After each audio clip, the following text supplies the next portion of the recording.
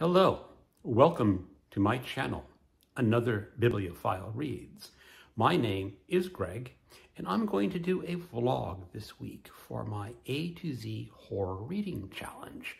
And this challenge was created by John at Books of Blood, and he created a number of alphabetical prompts for readers to choose horror stories from. And the first prompt is A is for apocalypse. Read a story about an apocalypse. And I have chosen The Immortals by Martin Amis. Now, this is a short story that is not usually counted as a horror story, but I'm going to say it is a horror story because it is about life after a nuclear war. And in this story, it is narrated by a being who calls himself sort of a failed god. He has been around on Earth when the continents were all one and planets had not yet emerged, and he has watched the rise and fall of civilizations. And in 2049, there is a huge conflict coming, and he decides he wants to witness it from Tokyo, which he assumes is going to be blown into oblivion. And it is blown into oblivion, but he survives, and he makes it down to New Zealand after many years, where all the citizens are suffering from the horrors of nuclear war. There is disease, there is famine. Everything that you can imagine bad that happens in nuclear war is happening. And I grew up in the 80s, and I felt that horror of nuclear war and the utter doom that it could happen to us, that everything we did, all our great achievements, would come to naught. And this is what makes it a horror story, because he hammers home just the great things that humanity has accomplished, and we blew it all up. Now, many people don't consider nuclear war a great threat again, although a little man in Russia called Putin might be bringing that back. But we have other apocalypses that can destroy our world. We have global climate change, and we are not learning the follies of our ways to prevent the horror of destruction. I can highly recommend this story.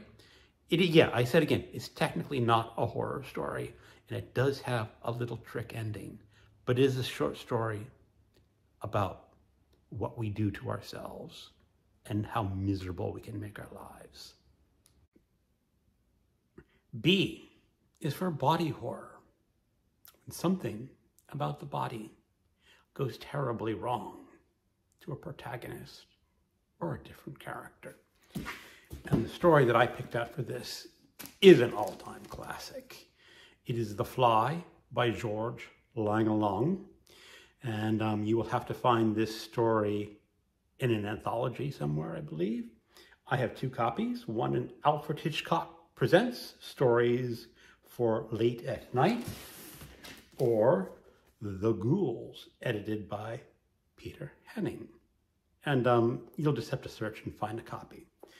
Now, this is the story of a man who receives a phone call late at night from his sister-in-law, claiming that she has just killed his brother, and she needs him to summon the police to come arrest her. And it goes on, and she has murdered him, or should I say, the body has been killed in a most gruesome fashion. It has been crushed in a steam press. Now, people familiar with the movies will know sort of what this story is about. The original movie with Vincent Price is much closer to the original story than the more modern David Cronenberg film. And of course, this is a story of a man who has invented a teleportation device, and a fly gets in when he's experimenting on himself, and parts of his body are exchanged with those of a fly.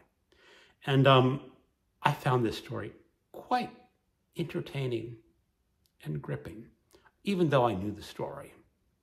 There is, however, a twist in the short story that does not exist in the films. There is an incident in the Vincent Price version, and it's just an incident, and then that incident is forgotten. But in the short story, it comes back with a vengeance.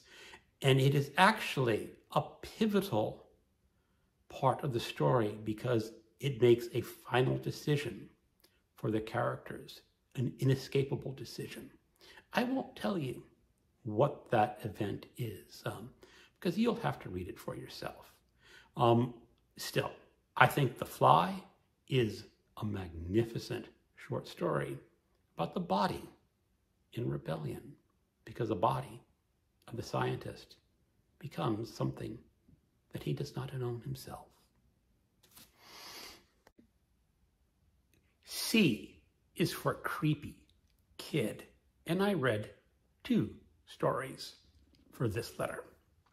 They come from the Science Fiction Hall of Fame, Volume 1, but these can be considered horror stories. The first is It's a Good Life by Jerome Bixby. Now this was famously turned into a Twilight Zone episode starring that kid from Lost in Space, Bill something or another. And it is the story of a town that is separated from the rest of the world. Or maybe there is no more rest of the world, because this kid can do anything he wants. And the people of the town are absolutely terrified to please him and make him happy, because if he's not happy with you, he does bad things to you. And then, if you're lucky, you get sent to the cornfield, which is just a euphemism for death. And it's the interaction between these parents, these adults, and this kid, who is just a kid, who may not know the sheer terror that he is causing everyone. So why do people are afraid of him? Because he's all-powerful. He is like a god. Maybe this kid is God in this story. And the second story I read is Born of Man and Woman by Richard Matheson. And this is just a little 4-page story narrated from a child's point of view. Not quite sure how old this child is. This child is not normal. It lives chained up in a basement, and it drips green stuff. The parents don't like the dripping green stuff, and they punish this child. They are mean to this child, and the child does not like that. And there is elements that this child can do more than it's been doing. It can pull its chains from the wall. So why do these parents fear their children so much? I'm drawing back to Frankenstein, Mary Shelley's Frankenstein, where the monster just wanted to be accepted. So what would happen to the all-powerful kid in It's a Good Life if the parents just loved their child instead of feared their child and placated their child? What if the parents of this dripping thing in Born of Man and Woman accepted their child for what it was? Would they be the monsters that they are? Perhaps not. Just like Mary Shelley's monster in Frankenstein. And what do parents and adults do to some kids nowadays who have differing ways? They treat them like they're something rotten, that they should be legislated out of existence. Well, those kids turn into monsters, like the monsters in these short stories, who don't need to be monsters. When the darkness loves us, by Elizabeth Angstrom. This is a novella. It is about a 16-year-old girl, newly married, fascinated with sex with her husband, and she's exploring the property that her husband owns, which is adjacent to her own family's property. And she knows that there is an old slave hideout where the slaves used to hide until they thought they could escape. And she decides to explore this ancient hideaway. And while she's exploring this, she discovers a hole in one of the walls, which leads to an underground cavern. And she knew about this cavern from when she was a little girl. And she used to hide her little girl toys. And she wants to explore to see if they're still there. And yes, there is an old spoon that she used to play with as a little girl.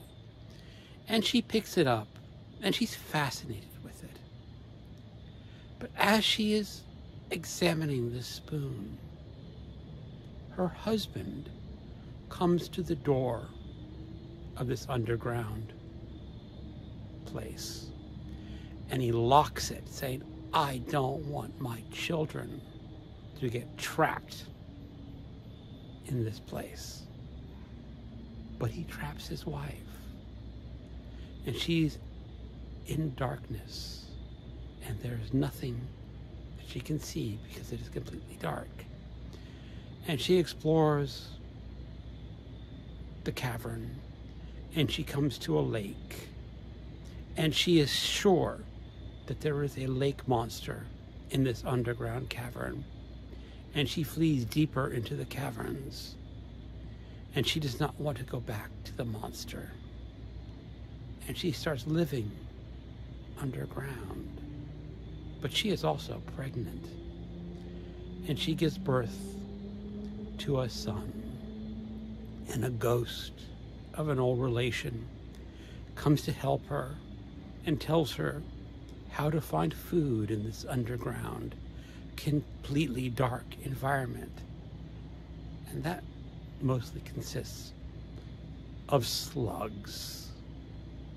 And she gives birth to her son in complete darkness. And she raises her son in complete darkness.